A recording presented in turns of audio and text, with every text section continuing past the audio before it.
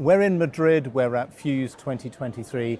I'm here with Sadayuki Abeta. He is VP and GM of RAN development at NTT Docomo and always a major fixture at events where Open RAN is one of the main talking points. So Sadayuki, great to see you again. Thanks very much for joining us on TelecomTV. So I wonder if you could start by just giving us a quick update on Open RAN within the NTT Docomo mobile network, because Docomo has been one of the leading proponents and deployers of Open RAN in the past few years.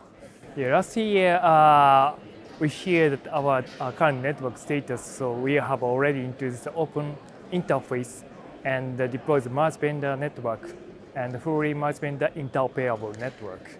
So last year we said.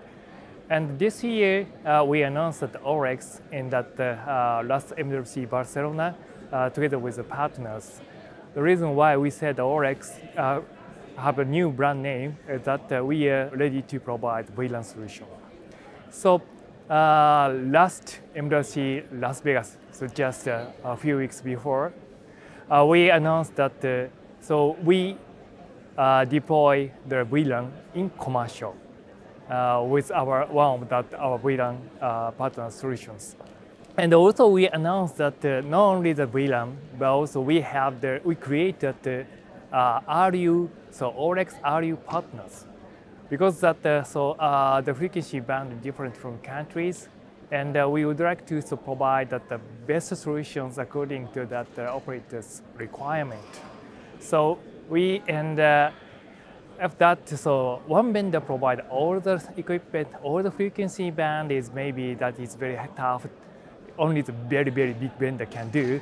But if that some frequency band provide one vendor and others than the one vendor, then we can extend our coverage. So that is that actually we did.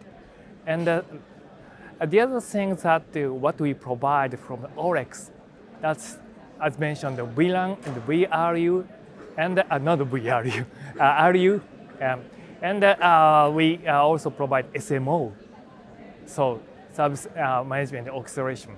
And just last week we published a white paper jointly with Vodafone about the SMO.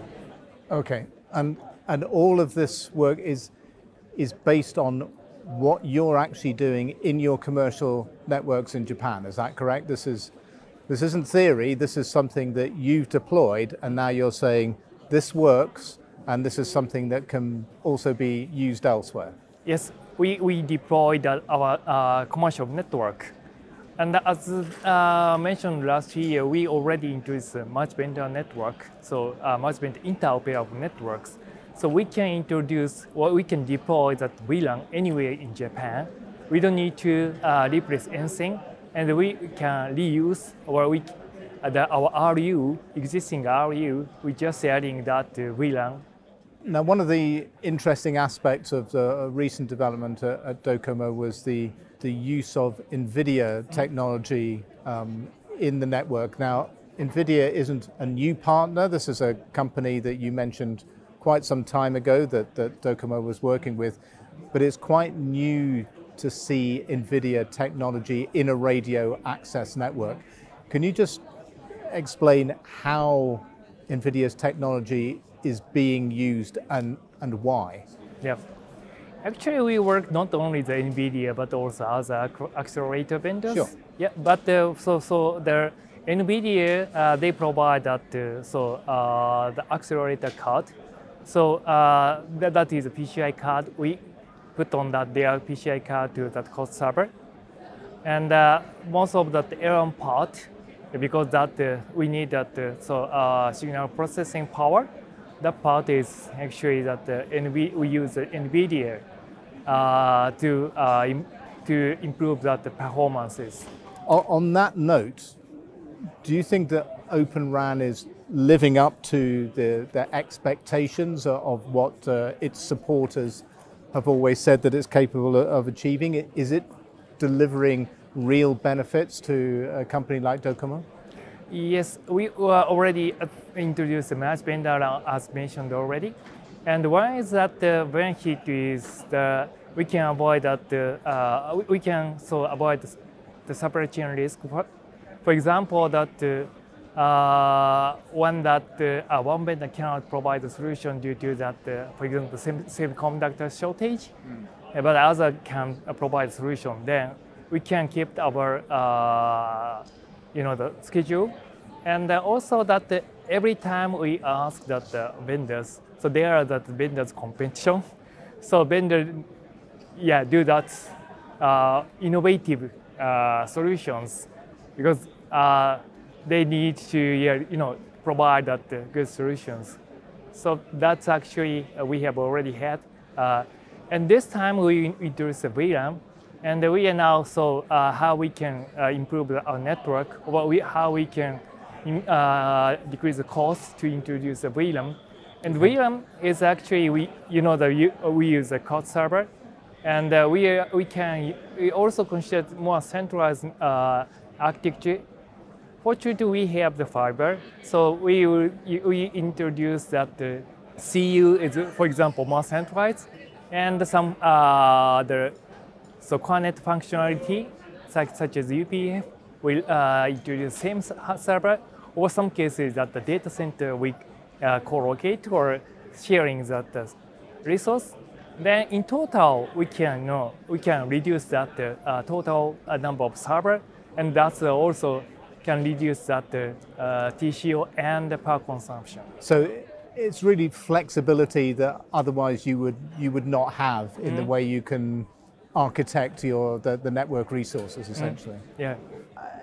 It's kind of clear, from Fyuz this year that there are a number of operators that have had experience with Open RAN systems for a while now that are showing demonstrable advantages and gains. We saw from Vodafone in the UK talking about the KPIs, how they were equivalent to or better than the legacy systems that have been replaced in one of their deployments.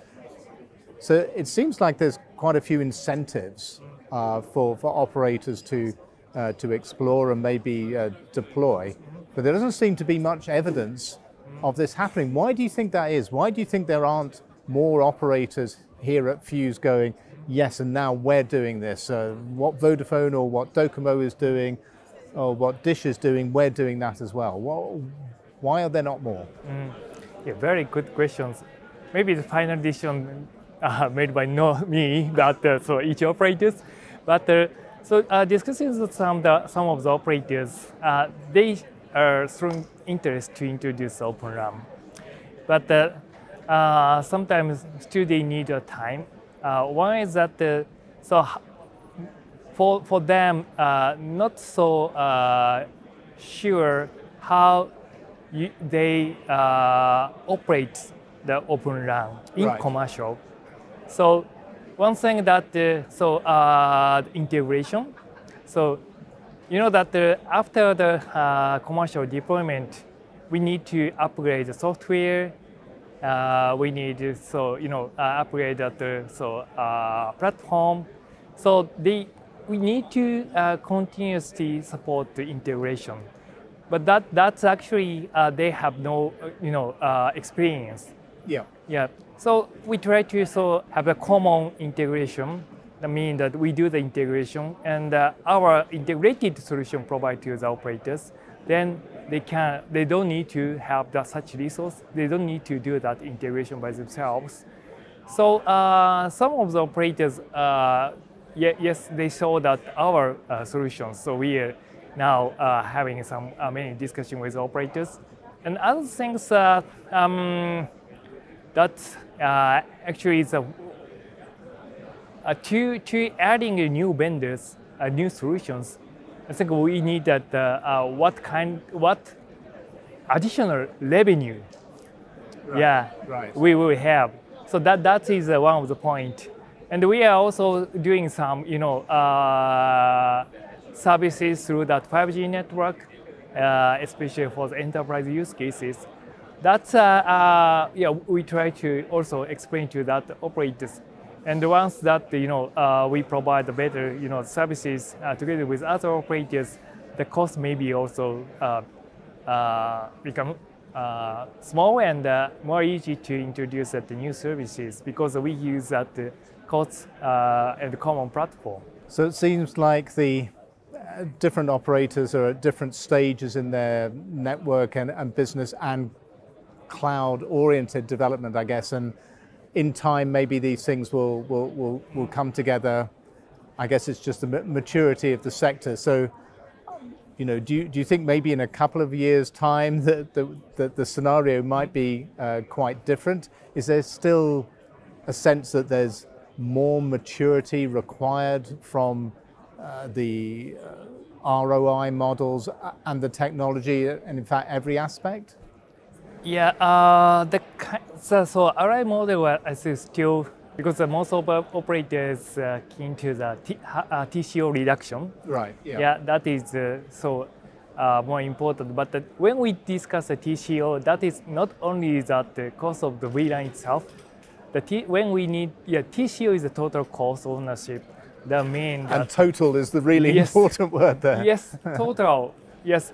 So as I mentioned already, that so network configuration, that's also impact on that TCO, how we deploy that so VLAN, how we share the resource among that other features. So this might be different from the operators since that the network situation is different. So we do that some TCO analysis with other operators since that based on their situations, and to provide that how we can get the benefit to introduce that VLAN and Open LAN. Okay.